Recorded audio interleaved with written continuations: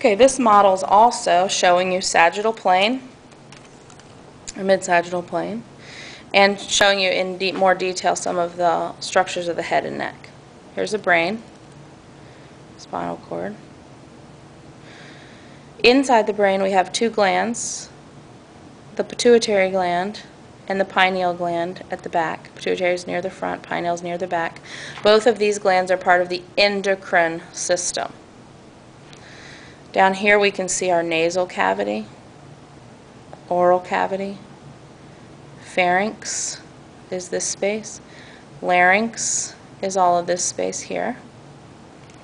Here's your voice box, so this is all larynx in here. And then on this guy you can even see the esophagus and the trachea.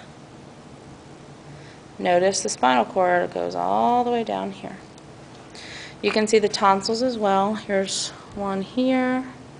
Here's one here, one at the back of the soft palate. These are all part of lymphatic immune system. Okay, now I just want to review some of those same organs on this model here.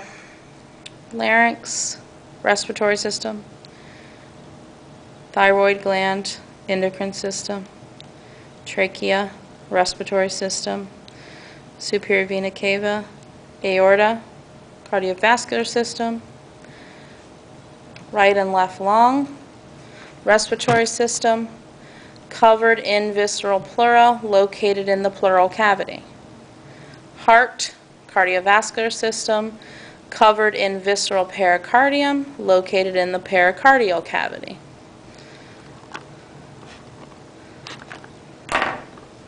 Lungs, which are cut in frontal section.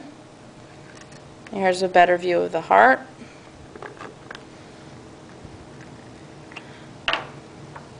Front part off. Right atrium, right ventricle, left atrium, pulmonary trunk, all of those part of cardiovascular system.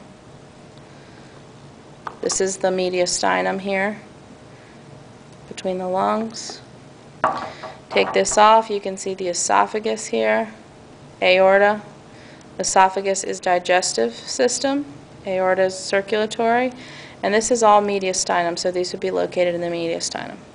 This cavity right here is the pericardial cavity. And then of course this is the pleural cavity. Moving down into the abdominal cavity, we have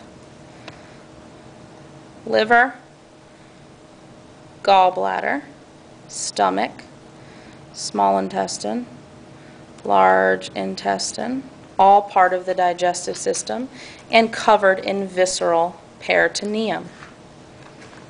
Take some of these structures off. You can see the pancreas, part of the endocrine system, and the spleen, part of the lymphatic immune system. Pancreas is also part of the digestive system as well, so you'd need to put both systems for that. Looking at the deep structures of the abdominal cavity, kidney, part of urinary system, adrenal gland, part of the endocrine system, ureter, part of the urinary system, urinary bladder, again, part of the urinary system. Here's your rectum. This is part of the digestive system. Vena cava and aorta, part of the circulatory system. And again, all of those things, except the urinary bladder and the rectum, are located in the abdominal cavity. Remember, the cavity wall of the abdomen is covered in parietal peritoneum. Parietal peritoneum. The rectum and the urinary bladder are located in the pelvic cavity, and we'll look more at the pelvic cavity in a minute. Okay, I just wanted to show you a couple of things on this guy, because since you can take his lungs all the way out, you can see something on here that you can't see on some of the other models. So let's briefly just go over some of these. That's his thyroid gland. That's his trachea. Here's a lung cut in a coronal plane. And notice on this side the whole lung is missing. So remember, the surface of the lung itself right here is covered with visceral pleura. The body wall, in all cases, is called parietal, and since this is the cavity where the lung would set, this layer right on top of here would be called your parietal pleura. Down here, the wall would be covered in parietal peritoneum. So parietal peritoneum, parietal pleura. Now on top of the lung, parietal pleura here. On top of the lung itself, that would be visceral pleura. Here's your pericardial cavity. You can see a little depression where the heart was sitting, and then here's your mediastinum with your esophagus and your aorta and your bronchus. This cavity right here would be the orbital cavity, by the way. Okay, I think that's it. Hopefully this gives you something to start with. Okay, I'm back because I forgot something. I wanted to show you guys this model real quick. Notice it has all the same things that we've talked about already that I've shown you on other models, with one exception. On this model, you can actually see the lymph nodes and lymph vessels. Here's an artery and a vein. But these little spider-looking things are lymph nodes, and then the little legs of the spiders are your lymph vessels. A lot of the larger torsos will have lymph nodes and vessels on one side in the leg, generally.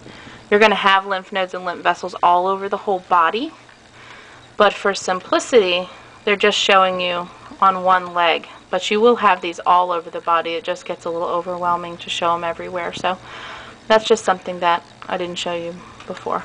I think we covered everything else. Okay, before we move on to the male and female pelvis, I wanted to show you the heart, or the close-up model of the heart. There's one thing on this model that you can't see anywhere else, and that's this structure right here that looks kind of like a butterfly. This is the thymus gland. The thymus gland is part of the lymphatic immune system, also considered part of the endocrine system because it is a gland. If we take that off, you can see the heart in detail. Here's your aorta, superior vena cava, pulmonary trunk, right atrium, that space there, right ventricle, left ventricle,